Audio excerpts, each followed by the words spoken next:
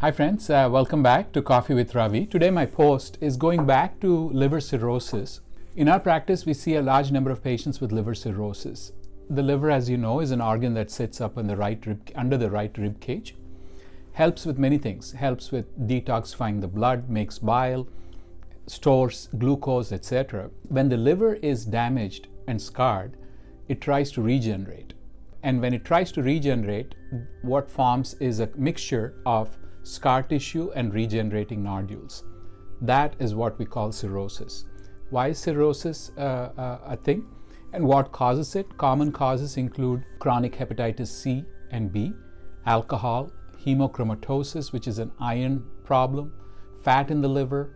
All of these are common causes. And there are other causes that include where the body's own immune system turns against the liver, etc. But what I wanted to focus on today, in addition to what it causes, what are the things that people who have cirrhosis need to focus on? When the liver gets scarred, it continues to function, but over a period of time, then the function of the liver starts going down.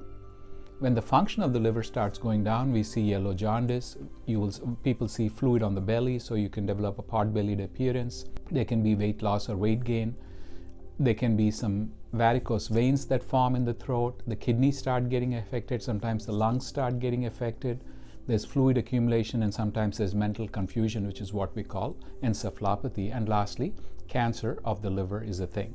So the management principles for dealing with liver cirrhosis are making sure that we can vaccinate patients with cirrhosis, because hepatitis B and C can happen in people who have cirrhosis, so you want to prevent further injury or insult. That will be quite a deal if one has cirrhosis and on top of that you get another infection. Avoiding hepatotoxins or things that are injurious to the liver. These are mostly in the categories of drugs such as NSAIDs, ibuprofen, naproxen, Aleve, Advil. Other drugs that are processed through the liver can sometimes be processed slower, so we need to think about that. So those are things to kind of watch out for, and of course any kind of recreational drugs can also can sometimes affect the liver, so those things need to be thought about. So that's the avoid hepatotoxins. The other thing that we talked about with liver is that there's a low sodium diet. There can be fluid accumulation in the liver. The fluid accumulation is because of various mechanisms that happen with liver disease, and patients tend to accumulate fluid, and that fluid goes into the belly, it goes into the legs, things like that. So a low sodium diet, in other words, not taking more than 2 grams of sodium per day, is helpful when one gets to that stage in liver disease. The other complications that can happen, sometimes people get muscle cramps, and we need to watch and make sure that the water pills are not too much, the magnesium levels are not too much. Umbilical hernias, where the belly button pops out because fluid in the belly needs to be observed for. If there is an umbilical hernia, what we need to do is to try to make sure that the water is not accumulating in the belly, and sometimes bowel can get stuck in the umbilical hernia. So if the umbilical hernia becomes red or tender, or one can't push it back, that's a danger signal. With liver disease, then you can get bleeding complications, both because the varicose veins in the throat can become too big, so we watch for that. We can grade them from a 1 to 4. When they start getting beyond a 2, we can start some medications that can shrink it down. If they get really big, despite medications, sometimes we start tying them off. That's how we prevent bleeding complications. The other thing that one needs to be aware is, in liver disease, one can either form clots or they can bleed, because it's kind of a paradoxical situation.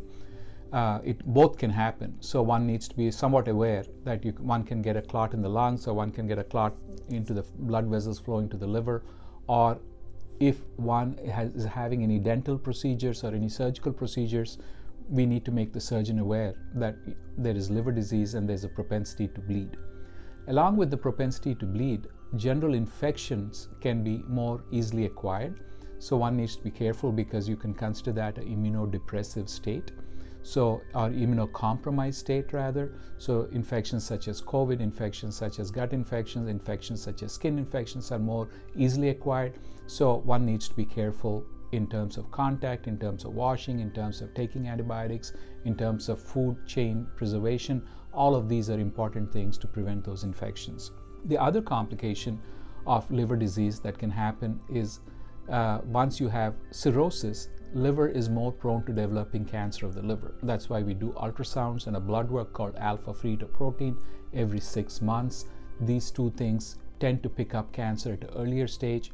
And if you pick up cancer at an earlier stage, sometimes you can do what's called radiofrequency ablation or chemoembolization to shrink the cancer. And sometimes if one is a liver transplant candidate, because of the liver cancer developing, it bumps people up towards towards the liver transplant. And when one does a liver transplant in that setting, if the cancer has not spread, it becomes a curative operation as well as a life-sustaining operation, because one gets a new liver. So these are general principles of various things that can happen with liver disease and how we can manage them. So keep these in mind. If you have friends or loved ones that have liver disease, or you yourself have liver disease, use these principles to educate yourself and keep thinking about it when you talk to us or your primary care provider.